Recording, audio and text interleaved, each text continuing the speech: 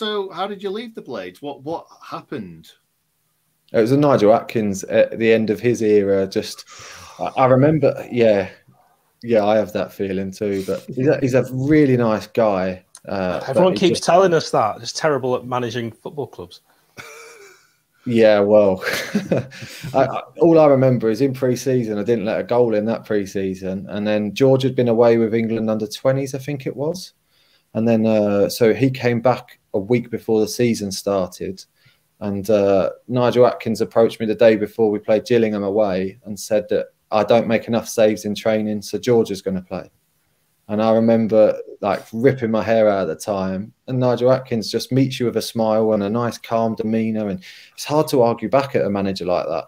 And I just remember, like, I thought, this could be me. If he's already saying that and it's the first day of the season, I'm up against it. And then obviously we went to Gillingham away. We lost 4-0. And none of them were George's fault, but I think it was just what I needed almost to happen. And I feel sorry for saying that towards George, but I ended up playing in the cup game on Tuesday, kept another clean sheet, and then I stayed in the team then. But I always just felt that there was something against me. I wouldn't say a vendetta. I just felt that for someone to say you don't make enough saves in training, but I don't let many goals in an actual match was really hard to take.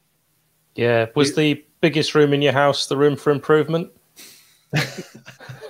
That's a Adkins line. That quote there. No, it's one of his, isn't it? He had a few quite strange quotes at the time. Yeah, not just that. The 7-Eleven's always open, and if you're in trouble, Timpson's put your boot through it. Yeah, he had many, and you knew he was getting dropped if he was walking around the pitch on the Friday morning. He used to, instead of being in a hostile environment behind a desk and two people shouting at each other, he used to take you for a walk around the training ground.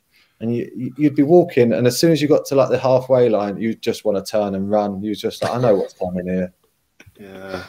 Did he ever recite any poetry in the changing rooms or anything like that? There probably was some. One story that still to this day I tell everyone, and it makes me laugh the most, is he's like the first day that he came in, we all met in the video analysis room, and like it's like a little theatre. There's all 30 seats, and he stood at the front and he goes, lads, I know that I can't hold your attention for more than 12 minutes. Every meeting that we ever have will never be more than 12 minutes. At the end of that meeting, 37 minutes later, he goes, I won't do that again. Brilliant. God, I feel like we shouldn't really gang up on the guy. What I would say is that we've had a lot of players on that played under him, and various different people look at him in a completely different way. I think that's only fair. If you're a player that enjoyed playing under him or played under him at a club where he was successful, you'll obviously say different things. So we should be absolutely balanced and fair. And you've been exactly that way with Danny Wilson and with Nigel Clough. Different experiences, different managers. I think what we will do as fans is purely just look at the results on the pitch. Yeah, exactly. I think, like you said, we all have our own rapport with a certain manager, and that's always the ones that plays you the most.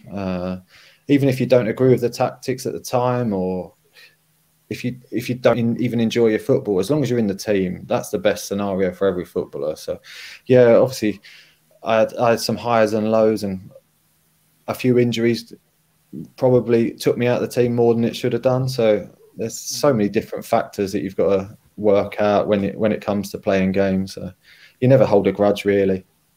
No. Really. Really. Okay.